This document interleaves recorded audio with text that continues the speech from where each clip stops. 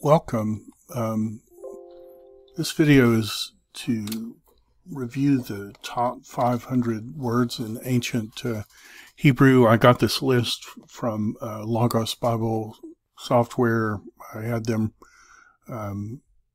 organize the vocabulary based on usage, and so this is their list. I think there may be some quirks in the list, but we'll just work through what they've given.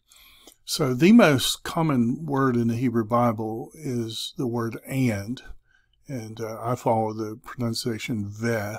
So this is how this is the word and. Now, how it appears in the sentence is joined to a word. So in Genesis 1, Bereshit bara Elohim et ha-shamayim va'et ha'aretz. That's how it will appear. It'll be joined to the next word. And if we look at the key, which I'll put in the Dropbox, I'll give you the Dropbox link for the blank quiz and the key. As I remember, there's something like 320,000 words in the Hebrew Bible. Well, of those, almost 38,000 words is the word and. So this is very important. Make sure that you get that word down. Next most frequent word is the word the, and the way it will appear in the sentence will be Genesis 1, Bereshit bara Elohim et ha-shamayim.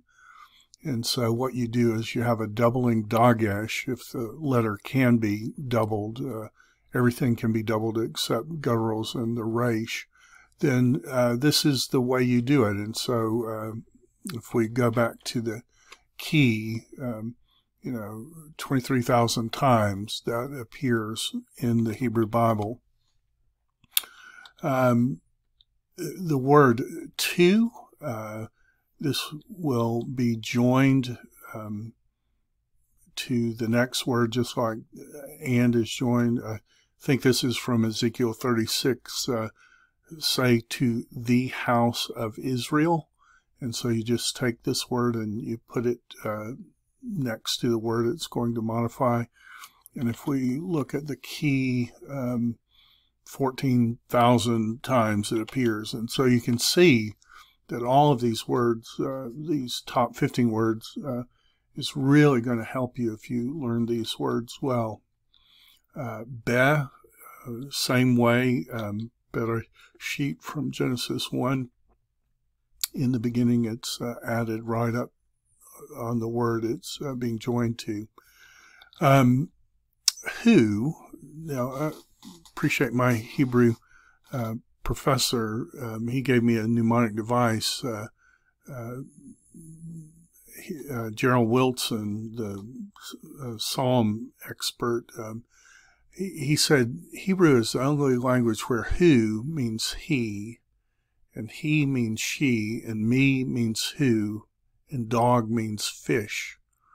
So who is he, and he is she, and me is who, and dog is fish. So you get 4 common words there, but who, this is the preposition he.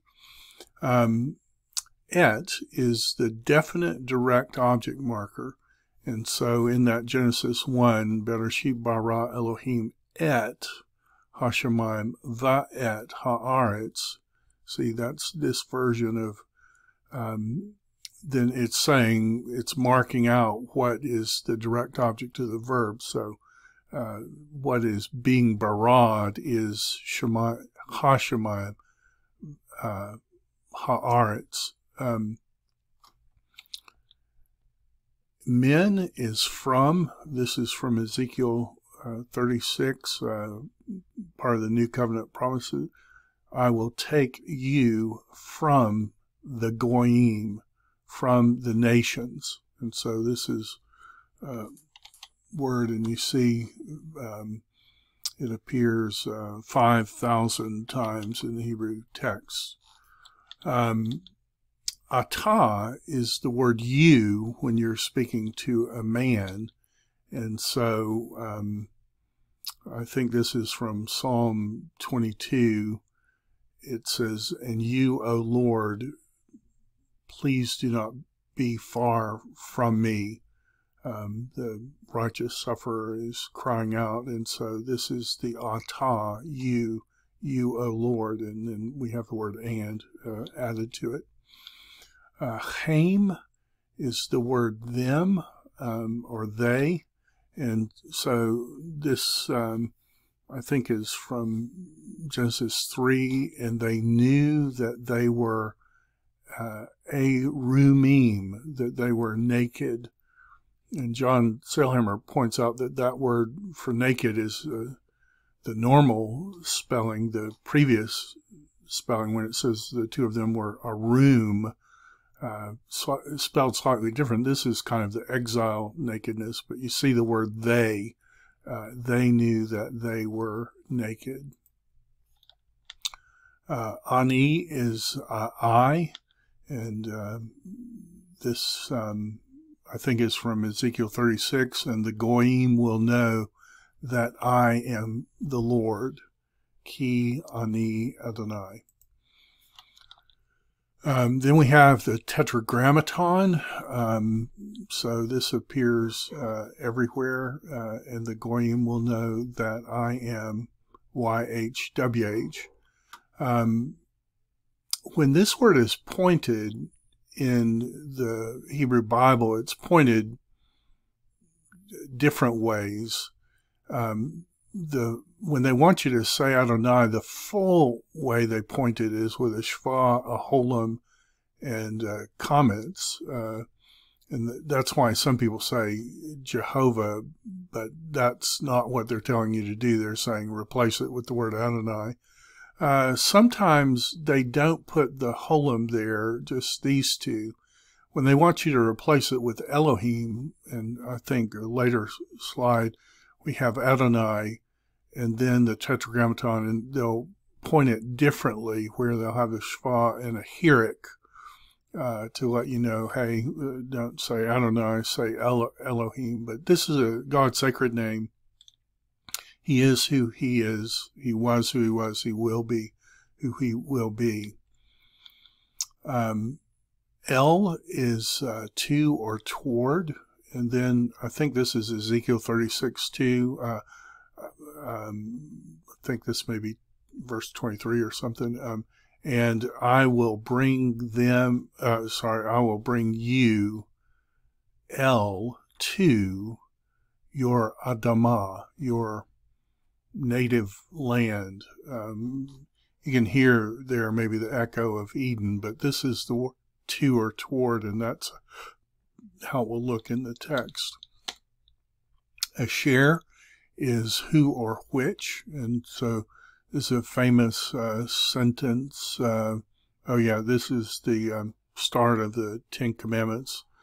Anoki Adonai Eloheka, I am the Lord your God, who, so that's our word who, I brought you out from Ma'eretz Mitzrayim, from the land of Egypt, Mebeit Vadim, from the house of being slaves. I'm the Lord your God who brought you out. Why should you obey what I say? Well, I've been really good to you. So, illustrating this word who used in the start there of the Ten Commandments. Amar means he said.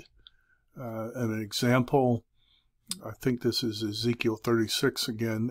Thus says Adonai Elohim. Thus says the Lord God. It's not for your sake I'm about to act. All is concerning. My Hebrew professor said if you can remember the name of the Israeli airline, El Al, to upon, I don't know, that helped me remember it. Maybe that will help you as well. This is Ezekiel 36, how it appears in an actual sentence. And you will be loathsome in your own face concerning your wickednesses and concerning your abominations. So concerning and then and concerning, that's how this word all appears in the text. All right, so there we have it, the top 15 words. I will post the link to this quiz, and this is the key, kind of wanting you to fill in here, and then I'll post the blank one as well. I hope this video will help, and I'll look forward to talking to you next time. Thanks.